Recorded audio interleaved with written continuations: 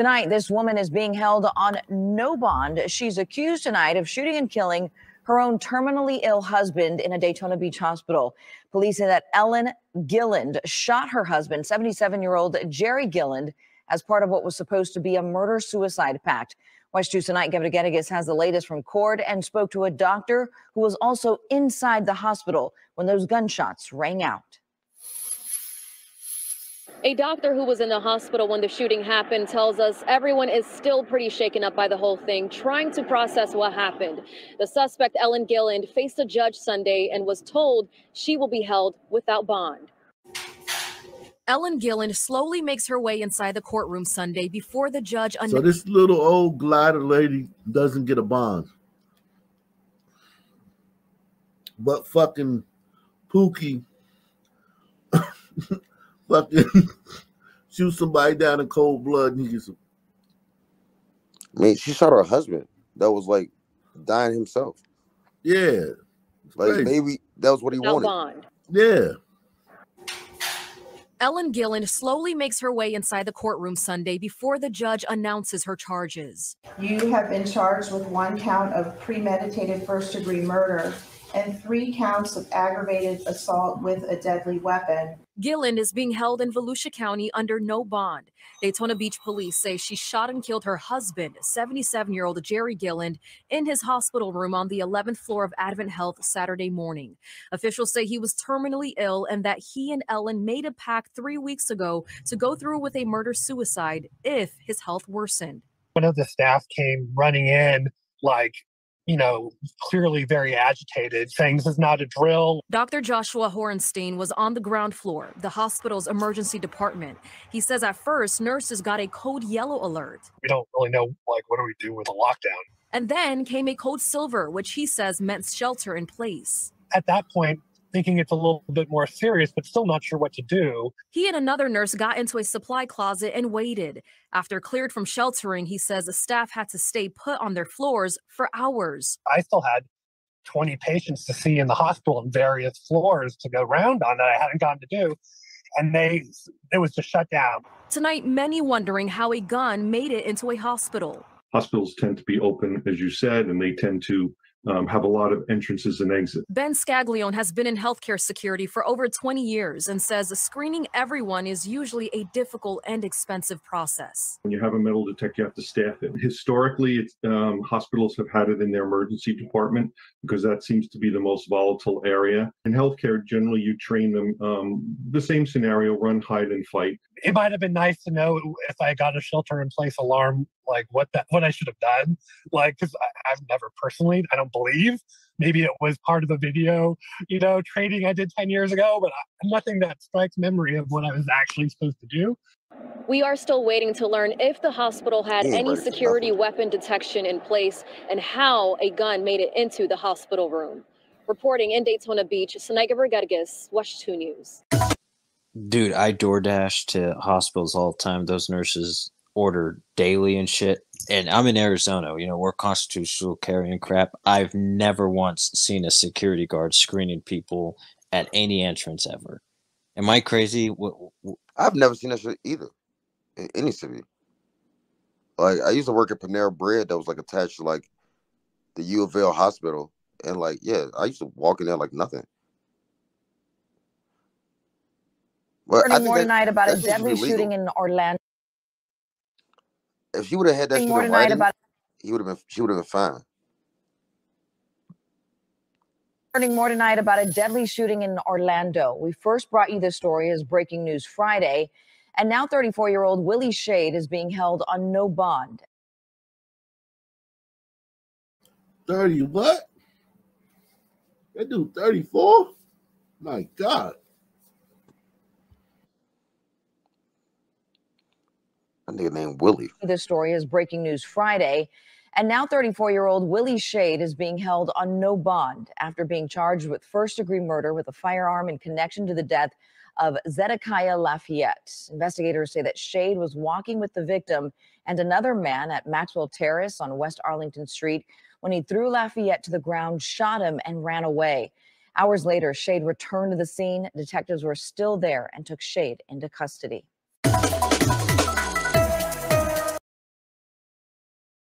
Is Florida cracking down on these guys now? Because he didn't get no bond either. Wow. Yeah, that's, I don't know, maybe. That's like the second or third one in a row, I think. Like, I haven't heard too much from down out there. of Florida, for real. Mm. Now, when I think about it. Wow. 12 people were arrested yesterday as part of a major drug bust in Volusia County. The sheriff's office says 12 people were all arrested after a search warrant was executed in New Smyrna Beach. The investigation began in August with multiple complaints about drug activity at a home on Colonial Drive. The fucking cops picked up a ski resort. So, gliders. I mean, they're all gliders to me.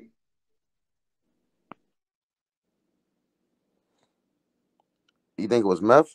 It probably was meth. Wow. Heroin. Or meth. We got to see the teeth. Yeah, well, I got to both see got some teeth. shit teeth. I got shit teeth. I'm going with meth. And I never did a drug. I'm looking at Charles Powers, and I'm like, yeah, that's meth. I would go with the same team, meth. These some rough-looking gliders, man. They'll stab the shit out of you. These are some rough. What's sad that first guy on the right there, he was probably only about 35. The girl in the middle, I smashed though. Really? What's that? Your Felicia? That's Felicia. That's a brave man. Your Dillas Soares, yeah, smash it. I got a thing for yellow bones.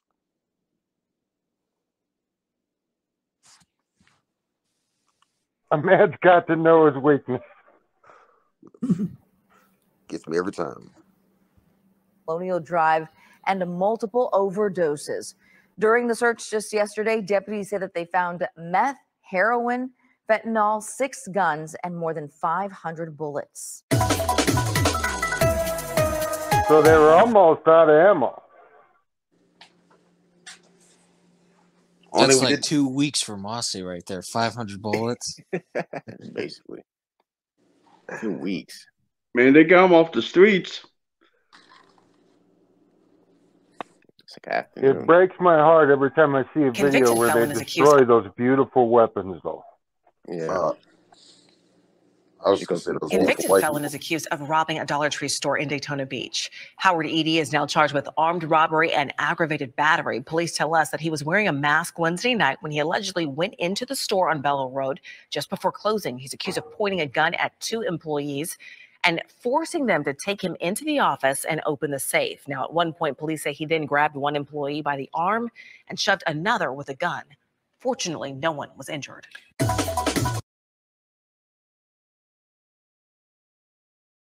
No, just a Dollar Tree robbery, a run-of-the-mill Dollar Tree robbery. Nothing to see there.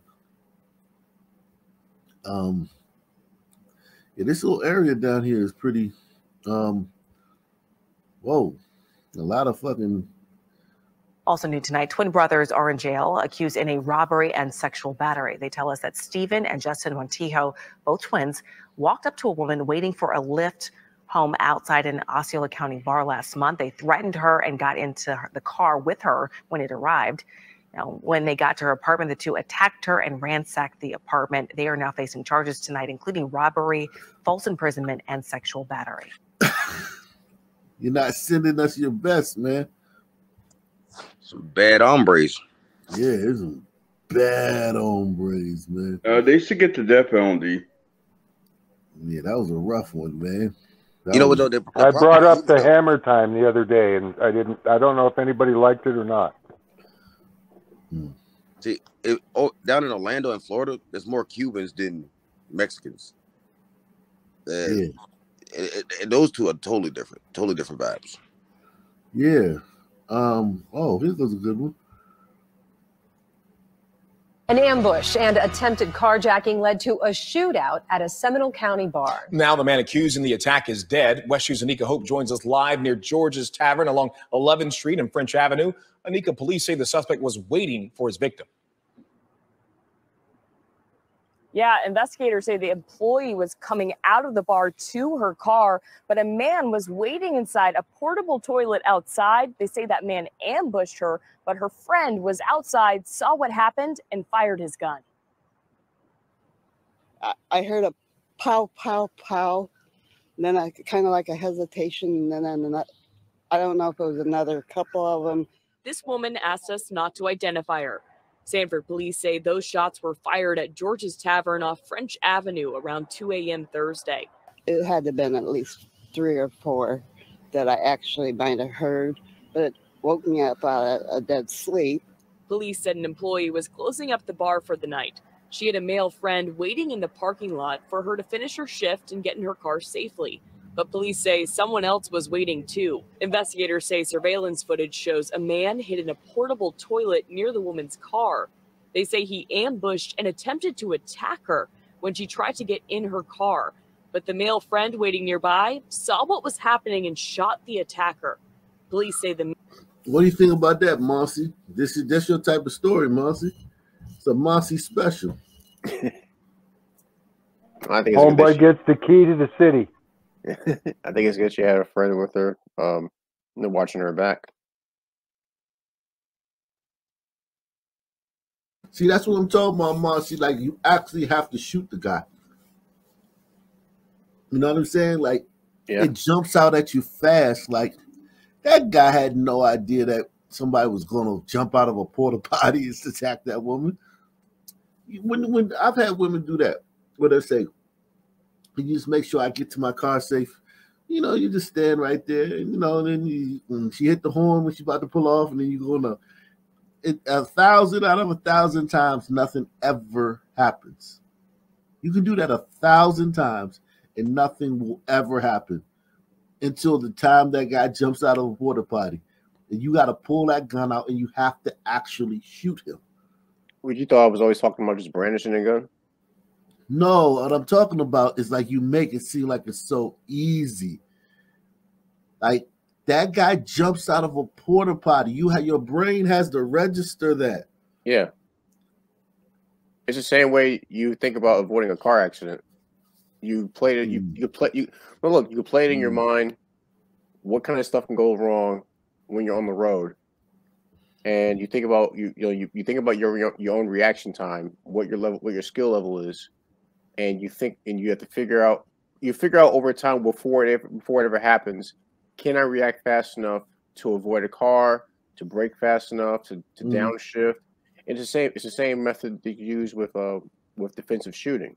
You think about if someone comes around the corner, if there's someone I can identify they have a weapon, is it really a gun? Is there a chance that I could actually take a shot and survive? Are there any other people around? Could there be people who could get in my way? Would I be able to get a clear shot? And you think about it enough times, and you practice operating with whatever you're carrying, to where it becomes muscle memory. And then when it happens, you quickly you basically do all that calculus in your mind right there on the spot, and instantaneously you act. But that's only because you thought it through all the time. Your brain shuts off, and your adrenal system takes over. Your muscle memory. Yeah.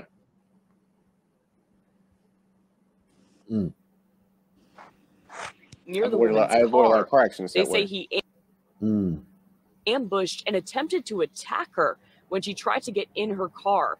But the male friend waiting nearby saw what was happening and shot the attacker. Police say the man who attacked her died. I know people that go over there that are my friends. My friends could have been in there. Investigators are calling this an attempted carjacking. Right now, no one is facing charges. George's Tavern told us they did not want to comment, but customers said this was a surprise at a place where they always felt safe. This is really a shock, really a shock. Now, police have not said if the man who died was armed or not. They're still working to identify who the man is at this time. They're also asking... what if it's a sudden man? It seemed like this is a white area, but what if it's a sudden man that just came over there to prey on them? Now you got real problems, I guess, but why take a chance? Because it's easier. It's easier to prey on them than to prey on the dudes in your neighborhood. So if you just try to get your experience up, they're the best target.